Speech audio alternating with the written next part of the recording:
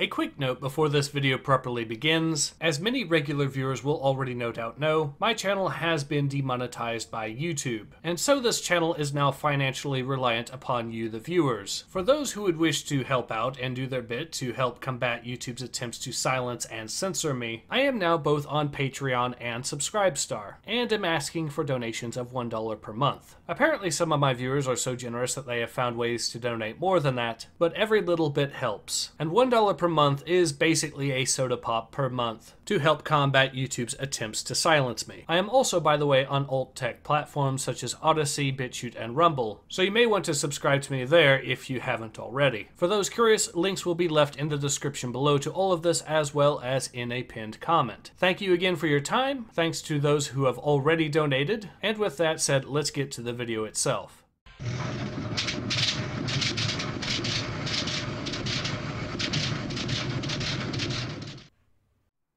Hello everyone, Ace here, and today let's talk about a recent news story that has been getting laughed at. Specifically, this article by Becky Ferreira from Vice, titled "Scientists Find Link Between Wolf Attacks and Far-Right Politics." The reemergence of wolves to Germany has been accompanied by electoral gains for far-right parties, a new study reports. Now, of course, with an article headline like that, it's very easy to see why it is getting laughed at. After all, the thought of wolf attacks turning people into radical extremists is frankly hilarious. Of course, in reality, this is the result of extremist rhetoric being pushed by publications such as Vice, trying to label everyone they don't like, i.e. everyone right of Mao, as a fascist. So the end result of publications like Vice constantly crying wolf is that people will understandably start to doubt them. That said, once you cut through all of the extremist rhetoric on the part of Vice, and also on the part of the study itself, which appears to be a leftist-leaning study anyways, there is actually something worth talking about here, although not exactly the sort of thing that the establishment or the far left would like to discuss. As a more accurate and reflective headline for this particular article would be "Globalists Find Link Between Globalist Policies Screwing People Over and More People Voting for Localist Policies." But getting back to the article, credit where credit is due, they are in fact accurately referencing a particular scientific study, even though the people making that study seem to have some political bias of their own. But to get to the study itself, it was indeed made to see if there was a link between wolf attacks in Germany and increase in public support for a party known as the AfD. Now, I personally am no expert on German politics, so I can't really say too much about the AfD themselves, though I will say that from what I have read, they are certainly on the right side of the political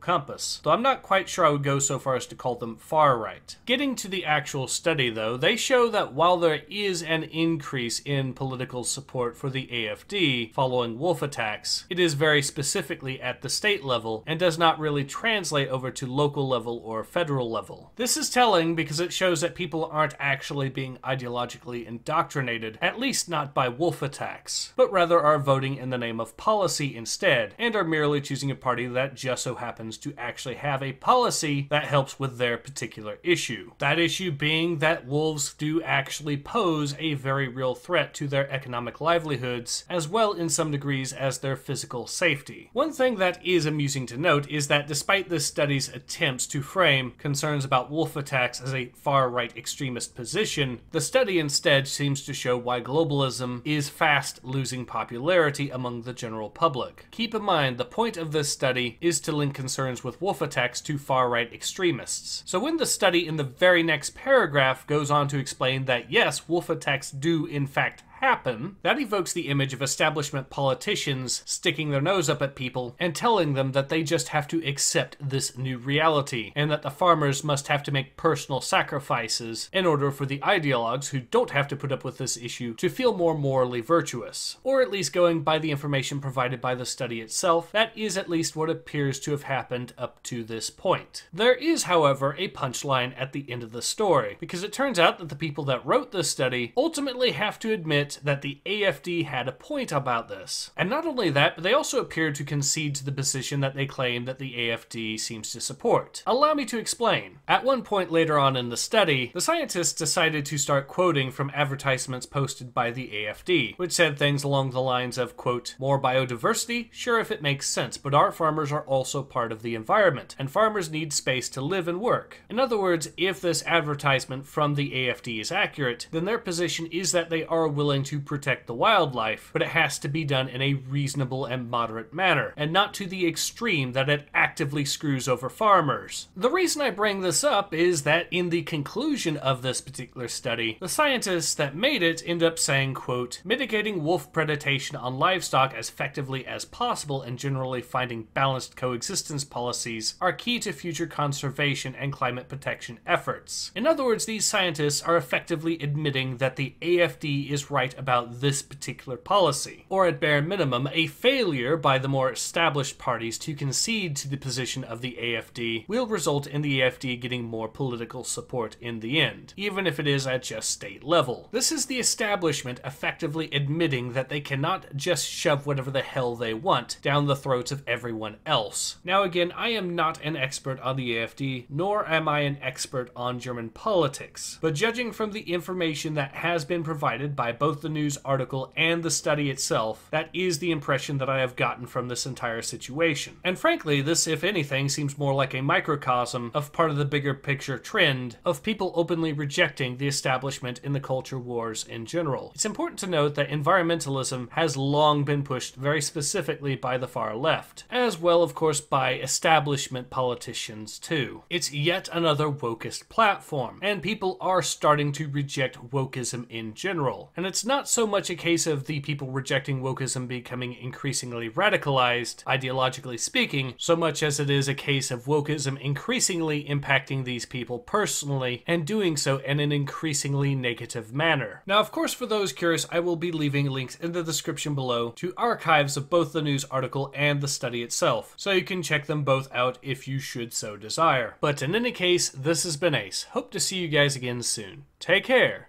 Ace out.